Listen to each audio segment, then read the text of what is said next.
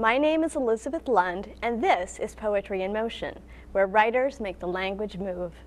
Today our guest is Kathleen Aguero, a poet and professor at Pine Manor College who uses poetry as a tool to help women discover their power and potential. Kathleen has done this subtly in her writing, which explores various aspects of women's lives. In the classroom, Kathleen is more direct, showing her students how literature can expand their understanding of the world and form a bridge between various groups. These concepts are liberating, Kathleen says, whether she's teaching a college class or leading a discussion at Changing Lives Through Literature, an alternative sentencing program. In both arenas, Kathleen's sensitivity and skillful use of language leave a lasting impact. Her poems have appeared in Poetry Magazine, the Massachusetts Review, and the Cincinnati Review. She has published 3 books of poems and a chapbook titled Investigations, The Mystery of the Girl Sleuth. Kathleen has also edited 3 volumes of multicultural literature and has been a recipient of grants from the Massachusetts Council on the Arts and the Elgin Cox Foundation. She has also been a fellow at the Virginia Center for the Creative Arts and a visiting research associate at the Brandeis University Women's Studies Research Center. Kathleen, it's wonderful to have you here. Thank you for having me, Elizabeth.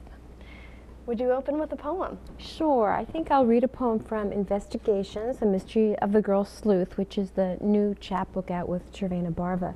And these poems are all about Nancy Drew, imagining myself into her lives in various ways. Competence.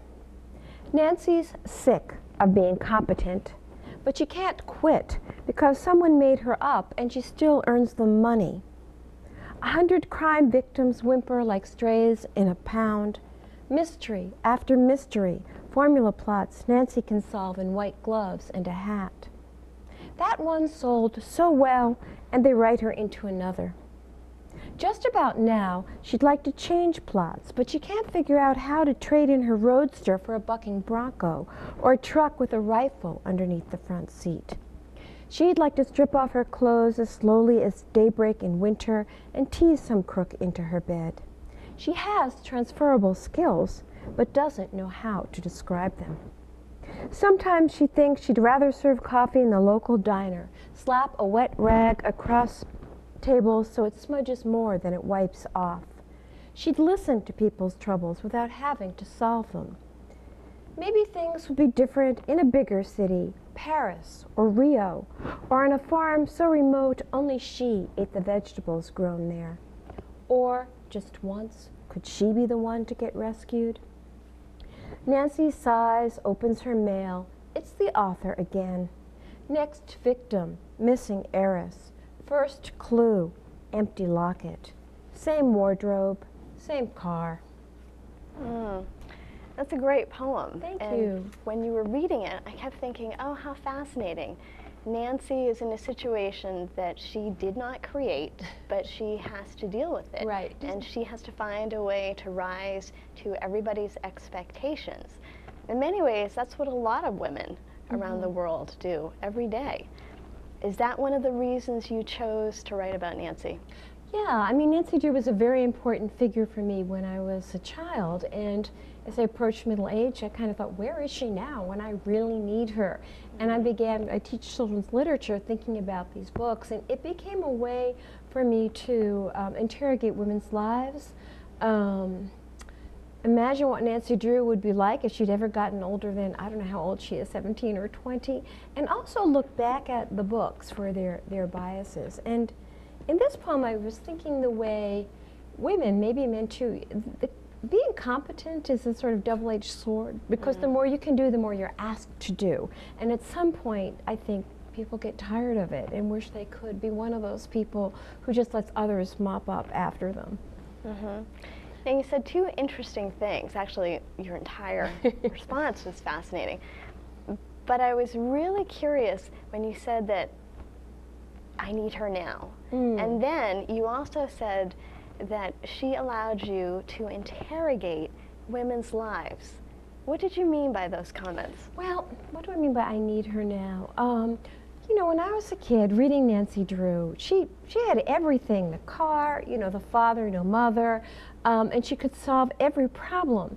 And I guess I felt at a certain point in my life that, you know, I didn't quite have a grip on everything, and I wish I could read a Nancy Drew book in which she solved the kinds of problems that we really face. And interrogating women's lives, what did I mean by that? I think she was a key figure to a lot of women. And we can understand why, her independence, you know, her success. And looking back at the figure and trying to think about what made her so attractive was a way for me to think about what we all hoped for, what we were finally able to achieve, and also in some ways how unrealistic her life was. You know, she had incredible privilege. And there's a lot of amazing class bias in those books. All the crooks are swarthy, you know, all the victims are, you know, impoverished gentlewomen. And although it was a very inspiring image in some ways, it was not a good fit, I think, for most of our lives. Do you find that your students at Pine Manor College also feel that they should have it all, or that they need to meet some expectations that can't possibly be met? Yeah, sure. I mean, in some ways they're very realistic. They're not, the women at Pine Manor are not particularly privileged. It's a very diverse college, and also we draw on a very urban population. Some of the women might be second or third generation college students, but many are the first to go to college. So in some ways, you know, they're much more career focused than I was. I wanted to be a poet. On the other hand, I remember a student telling me she would like to have, be a college professor, and, you know, I think she said she wanted to earn $80,000 a year. And I said, well, gee, none of us earn that here. And she changed her major. Or other students who somehow had the idea that, you know, we all of us appeared in the classroom and then went home and wrote poetry or did whatever we did, and they just didn't have a realistic sense of what it means even to be a teacher and prepare classes and grade papers and interact. And so I think it's a funny combination of wanting a lot of commercial things, of material things, but also being really, these young women, in touch with the hard lives that many people have. Do they have their own version of Nancy Drew, do you think, or do they need one? I don't know if they have one. I think that maybe Nancy Drew has been updated. I don't know when the latest versions are, but it's really interesting to read the original versions and then read ones published in the 60s or 70s. So I don't know how many of them read Nancy Drew, or what exactly the books are that got them through. I mean, when I teach children's literature, I ask them to write about the history of themselves as readers, or to write about a book that meant a lot to them. And many of them had parents whose lives were so busy that they weren't read to by their parents in the same way that I know I was. So it's interesting. I might need a Nancy Drew. I don't know if they have one or who substitutes. Now, your mother had a profound impact on you, and not only helped you develop a love of reading, but also sort of nurtured the idea that literature gives you options and it gives you choices, power. Would you tell us a little bit about your mother and what she helped you understand? I mean, it's funny because I think it backfired, actually. She wanted me to go to law or business school. But what she did was, she had not been able to go to college. She had to end her education in high school because of the Depression. But she's a very intelligent and passionate woman, and she really wanted her children to go to college. I mean, it was drummed into my head that I would go to college, so that when I was a senior in college, I felt like I was falling off the edge of the world. I was, however old you are, and I'd done everything I was supposed to. I didn't quite know what to do next. But one of her ways of you know, showing us the importance of education and reading was to read to us. She always let us go take a lot of books out of the library, and we read a lot. And she had a big green volume of poetry called The Treasury of the Familiar. It had all kinds of poems in it, from snippets of Shakespeare to ballads like Frankie and Johnny and corny poems. But she read to us from that all the time, and I really think that's where I got my love of poetry, was from her reading to us from that book of poems. Well, it's interesting that she wanted you to be a lawyer and you became a poet, because in many ways they use language I wouldn't say exactly the same way, but they both understand the power of language and the importance of a compelling argument. Right. How did you come to realize that poetry was a central part of your life, or should be? Well, you know, it's funny first that you say that, because I have several friends who are writers and who are lawyers. I was somehow thinking about that driving here, how the use of language and the examination of language, both professions have that in common. But I think it was just that I always loved to write, and I think it's from my mother reading to me.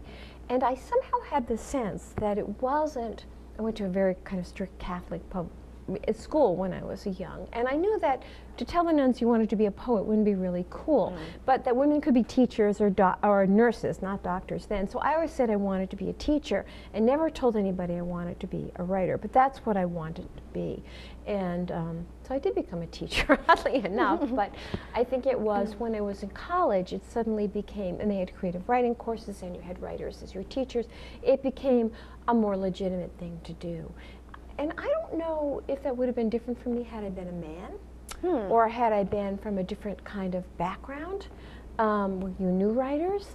But there was a compromise, I think, with my family, of my mother wanting us to certainly get a profession that we could, you know, earn our living by and take care of ourselves with.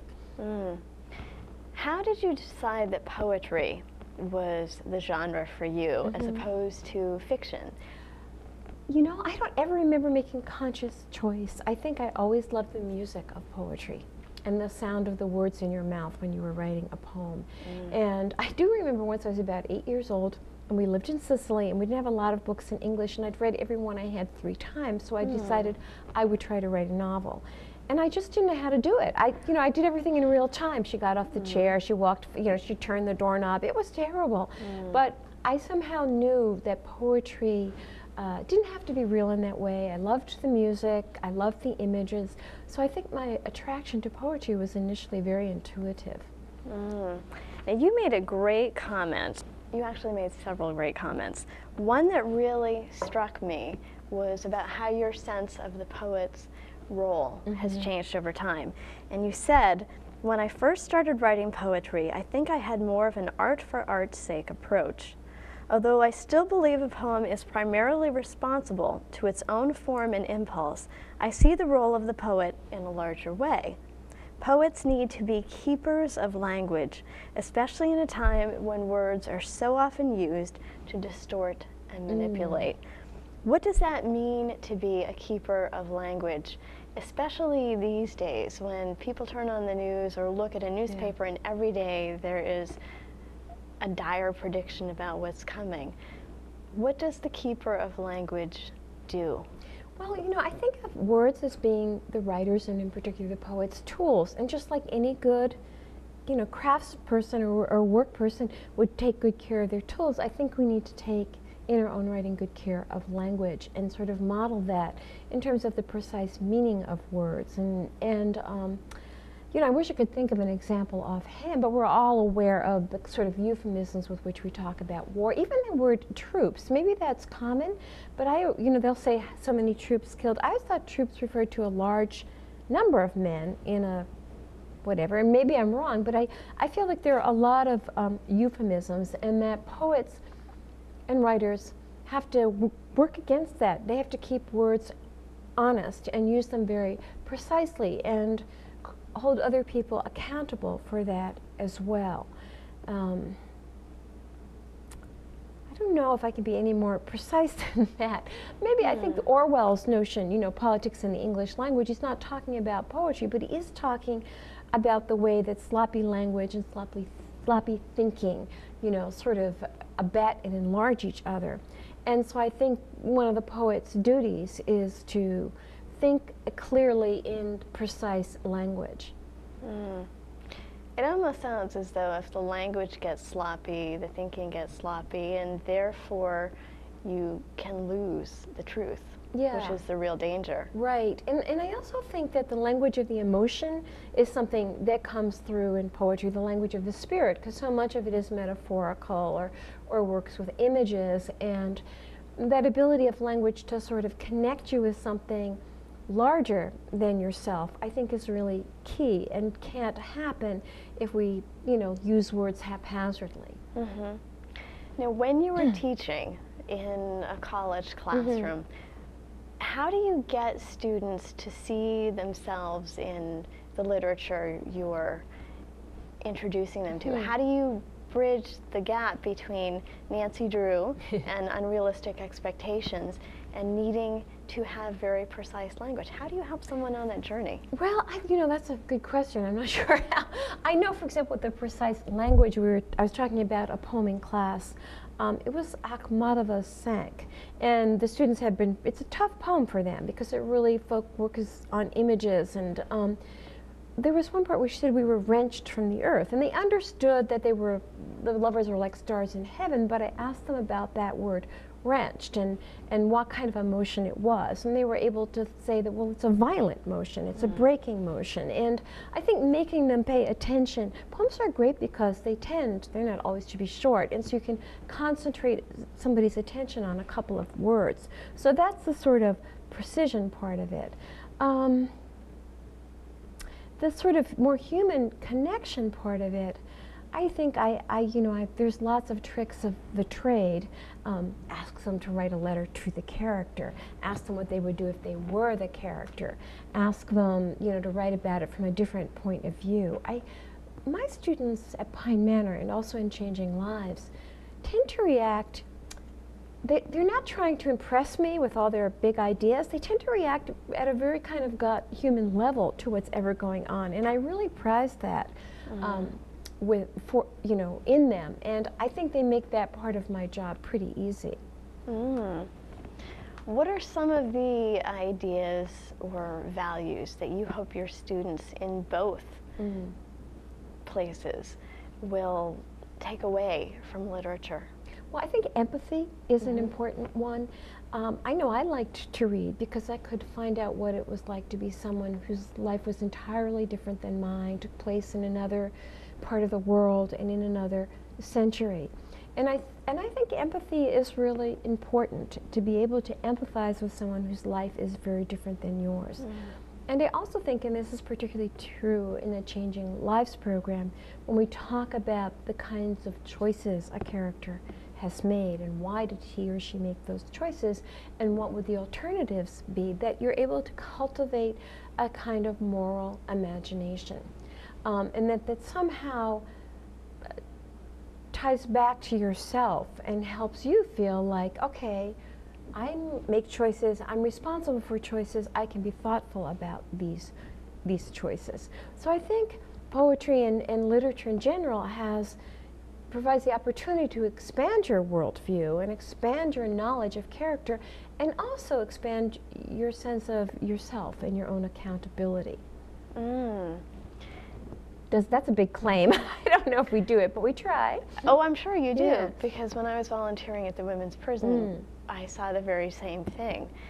Another thing that happened quite often was after people did develop sort of that moral imagination, they also started to view themselves differently, and that was very powerful to witness. Would you tell us a little bit about some of the transformations you've seen? Sure. I mean, I've seen them both in my Pine Manor students and in the Changing Lives. Changing Lives is 10 weeks, so whatever changes you're going to see will happen very quickly. But one thing is the women will come in and they'll always begin their response to the story by saying, this is probably wrong, but, or I know this is stupid, but. And, the probation officer and I who work together are saying, no, and by the end they've stopped prefacing their every remark with that. They get a little bit more confidence in what they're saying. And with women, I sometimes worry this is going to perpetuate a stereotype, but you can see that in their appearance. They come into class one day and they fixed up their hair, or they've dressed more carefully, they're looking you in the eye, they're just, So I've seen, there was one young woman who didn't really want to be in the program at all and didn't talk to us, and she eventually, I mean, not because of anything we did, but because of her own determination, took part in the class, became quite a leader, got her GED, excuse me, starting at a community college. And this was a young woman who came in filled with anger.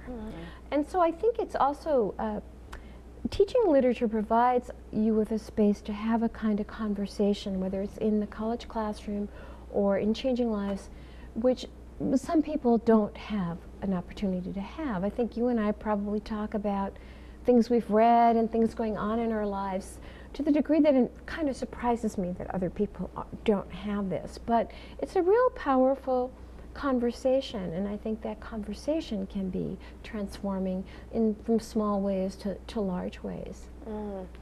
Now, in an email exchange that we had, you described that as a democratic conversation where everybody's opinion matters and is valuable.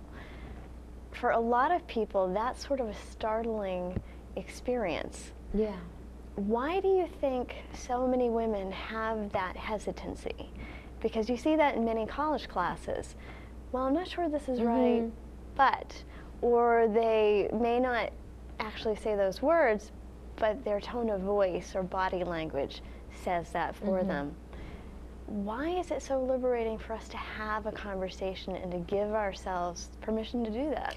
I know, that's really interesting, and the term democratic conversation comes out of the sort of the Changing Lives description, and they do it both in men's group and women's groups. But I think in Changing Lives, I work in my class with the probation officer. Some classes are run with the facilitator, usually college professor, the probation officer, and the judge.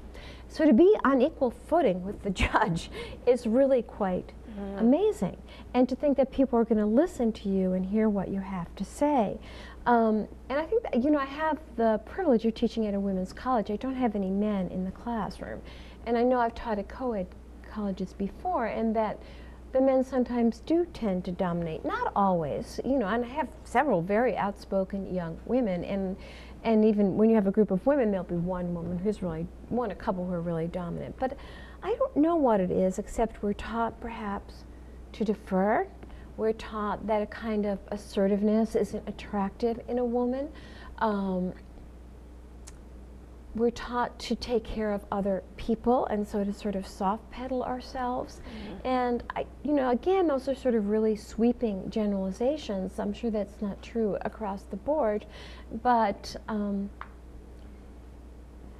I think it is more characteristic of women, and that having a conversation with just women, where you can be listened to and heard, really makes you rethink that and rethink your own value, and also think about the way you present yourself.